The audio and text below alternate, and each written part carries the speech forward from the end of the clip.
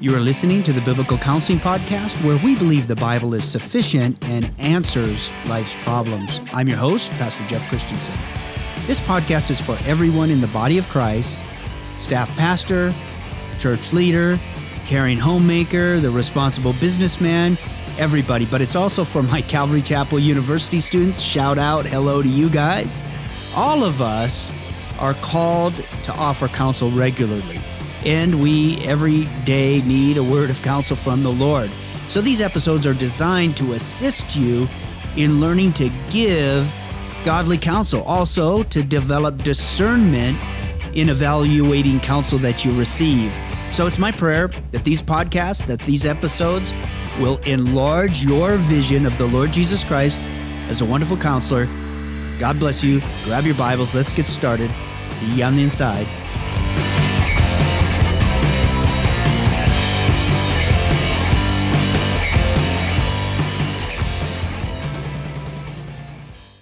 Welcome back to the Biblical Counseling Podcast. My name is Jeff Christianson, and I'm your host. We're going to be looking at today an important topic on the ability, the character of God's Word, that it is living, powerful, sharp, and that it has an ability to change and transform lives.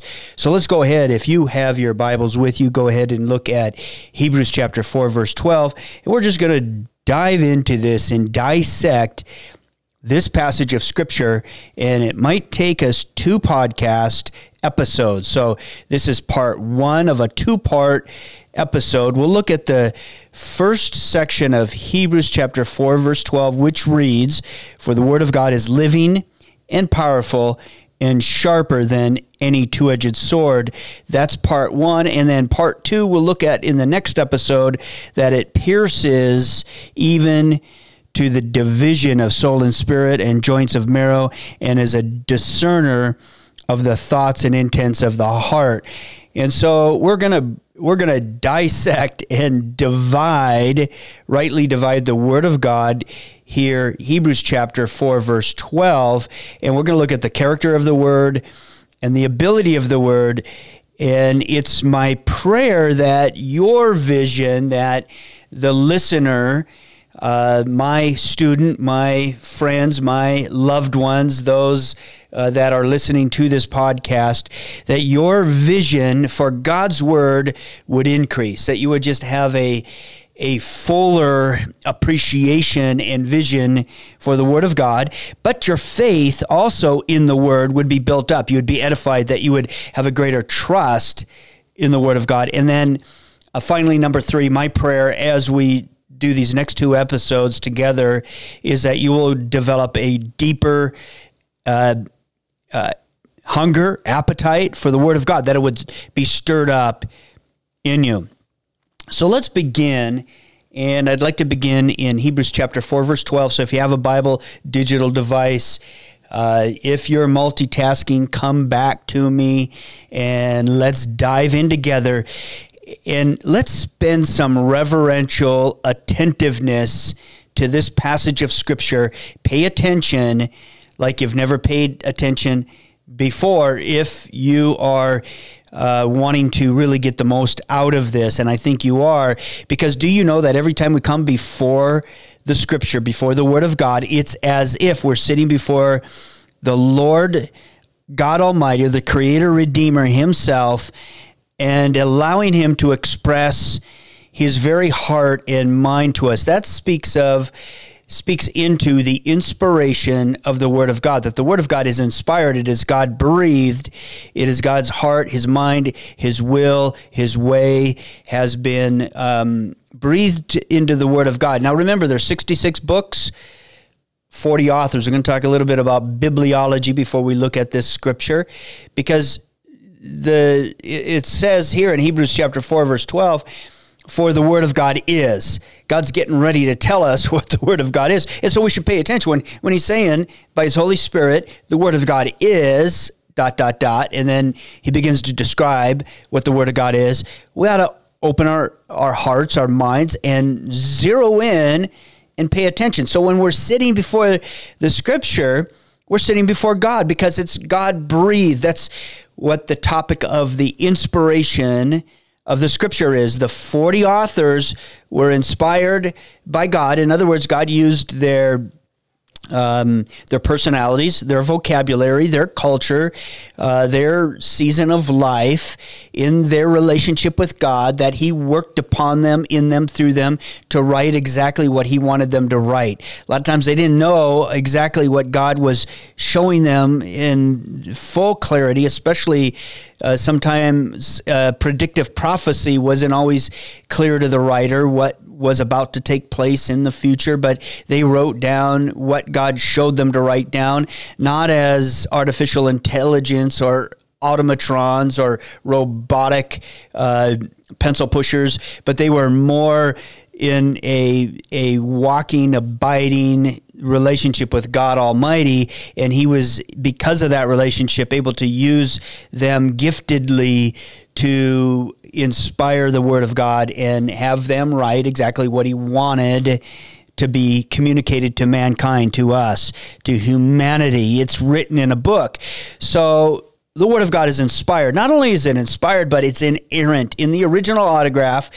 But we can also trust the manuscript evidence. I know there's some discrepancy here and there with the manuscript evidence, depending on which school of thought you're from, looking at especially, not so much in the Hebrew in the Old Testament, but mostly in the New Testament, Greek, Aramaic, those manuscripts.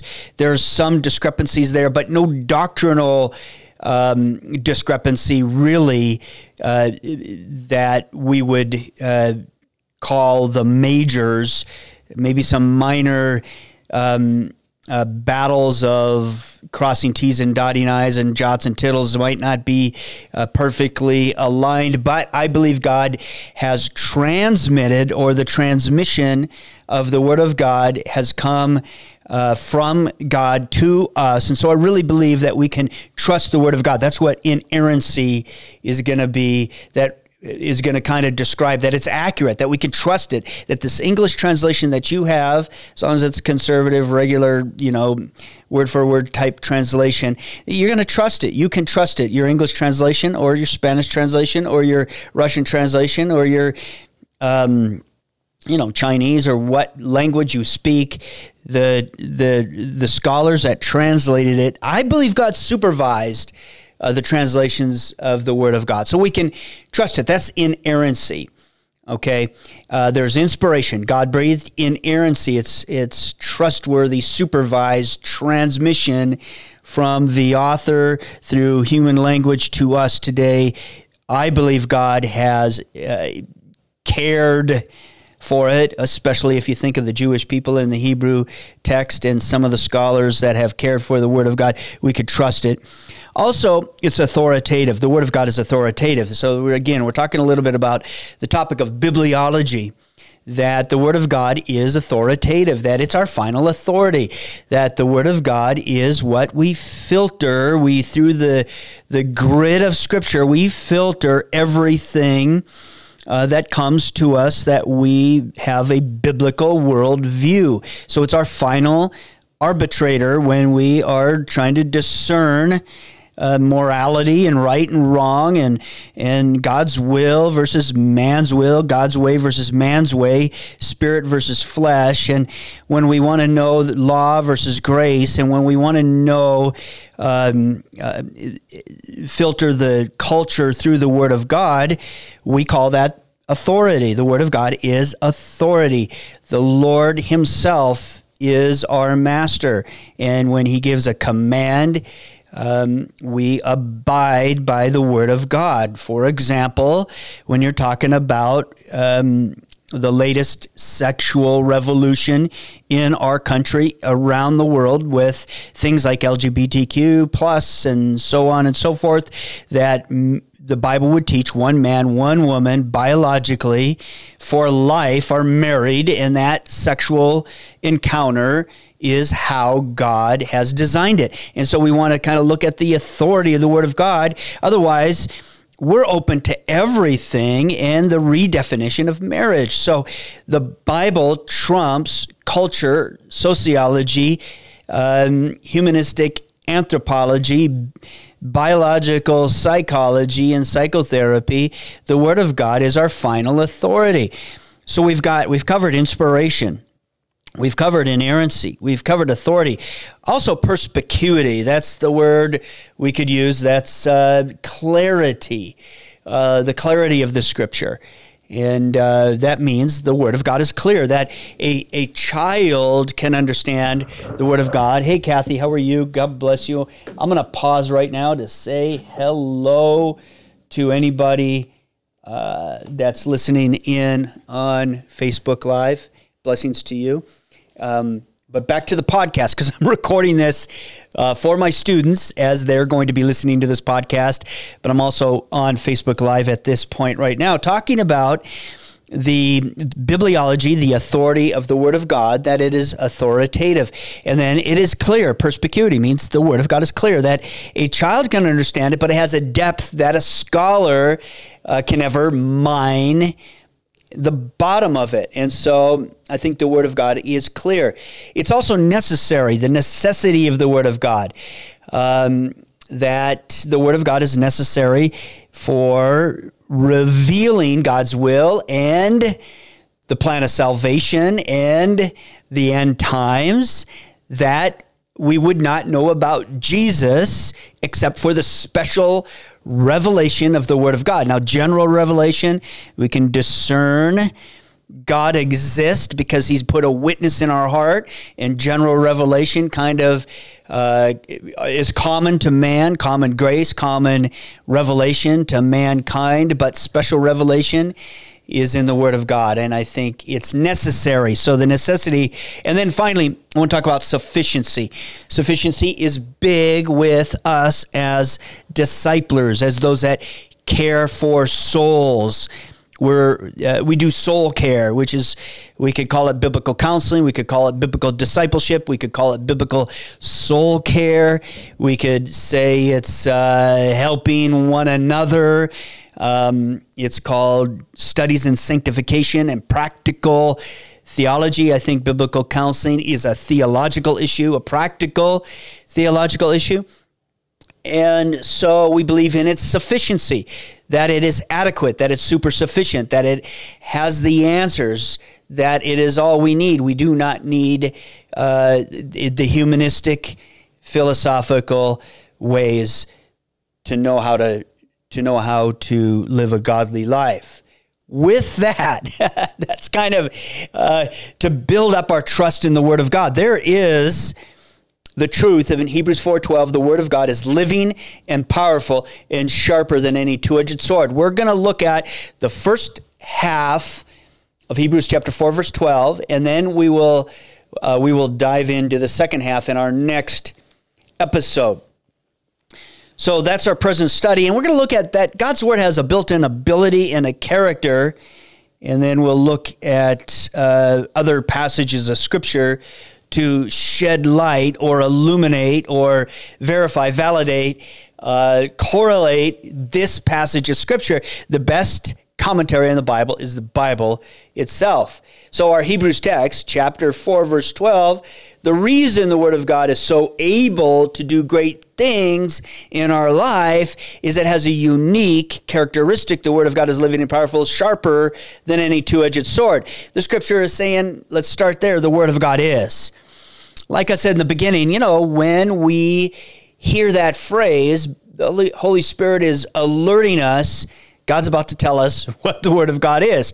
The Word of God is. And the nature and essence of His Word is about to be unfolded. This is God speaking, not man. So the character of the very being of God is behind the word He speaks. God's Word, He says, the Word of God is, what is it? Living. So if you're in Hebrews chapter 4, verse 12, circle living. It's living. It's alive. It's quick. If you're in the King James Version, it's not dead human literature. Nothing wrong with good literature, especially godly literature. but this is alive literature, and it's not dead. And, you know, when you go to a college or a university, a lot of times in a college or a university environment, you're going to, and, you know, when I was in school, when I was in university, when I was in a liberal arts college, a secular college, you could take a course on world religions, and they would treat the Bible as just another textbook among other ancient pieces of literature in a religion class, and the instructors expound on it and kind of bringing it down to the level of all the rest of the dead human religious literature. We were talking about the authority of the Word of God. Everything is subjective to the final authority of the Word of God. And we filter through the grid of Scripture everything concerning, you know, when we read, when we study. And I think it's a major mistake and a headache to God to know that the Bible is across the nation not treated as it is in deed and truth, the very Word of God. Word of God is living. That's what the first phrase is. It's alive. John says Jesus said this in John chapter 6, verse 63, the words I speak to you are spirit and they are life. And that's what they are. They're life. They bring life. They change life. They transform life. They're life-giving. It causes life to flourish when we're in the Word of God. The very life of God is described and communicated through them, and God's life is offered to us in the Word of God. Everything God has said, whether it's God the Father, God the Son, God the Spirit, it's spirit and life. That's what Jesus said. And it describes all of the Word of God. Matthew chapter 4, verse 4, remember Jesus was tempted by the enemy to turn stones into bread. Remember, you know, I was in Israel, and I saw these high desert kind of rocky ground area that it seemed like, boy, that would be tempting if I was not eating for 40 days or so forth, or I was starving, and then I had the power to change stones to bread. They look like loaves of bread, and I would but Jesus laid aside the prerogative of deity, and he did not do it, but what did he say? It is written, man shall not live by bread alone, but by every word that proceeds out of the mouth of God. And so we're to live by every word God has spoken. It's because God's Word is life. It's living. It brings life. It's got a dynamic, a characteristic to it. It's the very life and heartbeat of God. And we need to understand that as we receive the Word, it's more than just academic understanding and insight. We're receiving life, spiritual life. And if we want to be alive, spiritually vital, we must have a constant regular diet, taking in the living Word of God. And I think many Christians miss out on the importance of being in the Word of God every day. And a lot of times people feed on a lot of kinds of literature, and they neglect the Word of God. And so man's words, you know what I find. And let's take a break here and talk about humanistic psychological theory.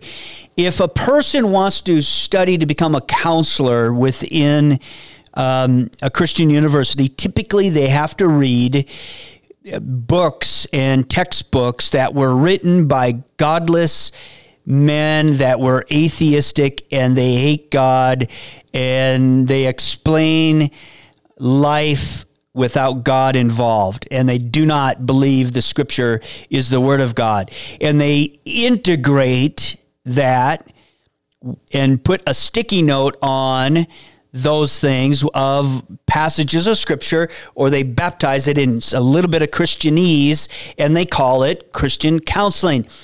It's not. And let me just say, you cannot water down the Word of God with humanism and think you're going to come up with something better. And I'm just here to make that point, that it is not living. It's merely man's best effort, man's best guesses on how things are. They are not spirit, and we cannot live by those words of Charles Darwin, Sigmund Freud, Carl Sagan, even if those words numbered in the billions, because they are not life. And they might be exciting and they might seem intriguing, but they do not impart life. They cannot.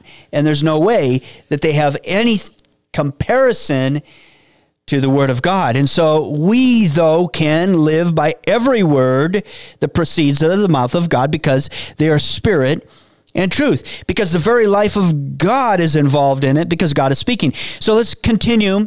Hebrews chapter 4, verse 12. It says, for the Word of God is living and powerful. Living and powerful. Something could be living, but not necessarily powerful, or not necessarily active. A snail, for example. I grew up in Southern California, and I remember snails, and snails were interesting to me. Snails were all over the place. They're all over the sidewalks, everywhere you go, especially in certain times of the year. Snails galore. If you grew up in Southern California, you know what I'm talking about. Snails all over the place, inland, near the beach. Didn't matter where you lived in California. There were snails in the yard and on the sidewalks and crawling across the streets. But they were alive, but not, I would not call them powerful. They were alive, but not necessarily very active. They were very slow. And when you look at the Word of God, it's both alive and active, because it has a dynamic force within it. It's the work of the Spirit of God. So anyway, God's Word does things. Man's words lack the life-changing dynamic. Now, look, I love entertainment. I love reading. You know, I read, you'd be surprised by this. Maybe you're not. But I like reading technical manuals about fixing things. I've been an aircraft mechanic before I went into the ministry. I built muscle cars, Chevelles. I like technology, as you can see. You know, I read everything about these microphones, about this equipment here, about the camera that I've got broadcasting this, the software. I like reading. You know, none of that stuff brings life. It doesn't mean it's forbidden. You know, we can read things. Some of it, though, ought to be forbidden. You know, I filter everything through the Word of God, but some stuff is just plain technology or science or even entertainment, or this stuff is not forbidden to Christians, but it doesn't bring life. I can't pretend that these hobbies of mine, and this is kind of a hobby of mine, it kind of, you know, I like to do the Word of God and I like to do these hobbies. So the Word of God is living and active and powerful, and man's words lack a life-changing dynamic. I love learning, but I'm disillusioned with the writings of man. And I look at this verse, there's no power in man's words, and they're not active or life-changing or life-giving. The Word of God, on the other hand, is living and powerfully, actively at work in the heart and the soul of man. There's a dynamic of activity in it. 1 Thessalonians chapter 2, verse 13. For this reason we thank God without ceasing, because when you received the Word of God, which you heard from us, you welcomed it, not as the word of men, but as it is in truth, the Word of God, which also effectively works in you who believe. Listen to this. 1 Thessalonians chapter 2, verse 13, you have to highlight that, underline that, put a star next to that, circle it, get that memorized, that the Word of God effectively works in those who believe. That's what Paul talked to the church at Thessalonica about, that the Word of God effectively works in those who put their trust in it. When you put your trust in the Word of God as you read it and say, this is from you, God, and not from man, it has a dynamic, effective work in the heart of man. And that's what happened when the Apostle Paul comes rolling in with his missionary team to Thessalonica. They begin to minister the Word of God, the truth of the Word of God, and the Thessalonians wonderfully responded. Don't you love that? When people respond to the Word of God, they receive it, well, not just as an interesting message, but that it was indeed and in truth the very Word of God, and it effectively worked in those who believe. And I think that's a very encouraging thing to me, because I need transformation daily. I believe you do. You're probably like me. There are areas of my emotional topography that can go from mountain peaks to valleys, sometimes with a lot of stability and mundane, everyday, daily grind. But I need an encouragement that God is not done with me, that He's still working in me and upon me, and there's a transformation available for me, and it's in the Word of God. As I put my trust in it, my confidence in what God is telling us, the Word of God goes to work effectively. Well, we're out of time for this podcast, so I'm going to sign off now. God bless you. Make sure you listen to the next episode. So this is part 1 of a 2-part series in Hebrews chapter 4, verse 12 on the ability and character of God's Word. Bye for now. Thank you for listening to the Biblical Counseling Podcast. You can learn more at jeffchristianson.org. That's jeffchristianson.org. And be sure to share this podcast with a friend. Well, may the Lord richly bless you. We'll see you next time. Bye for now.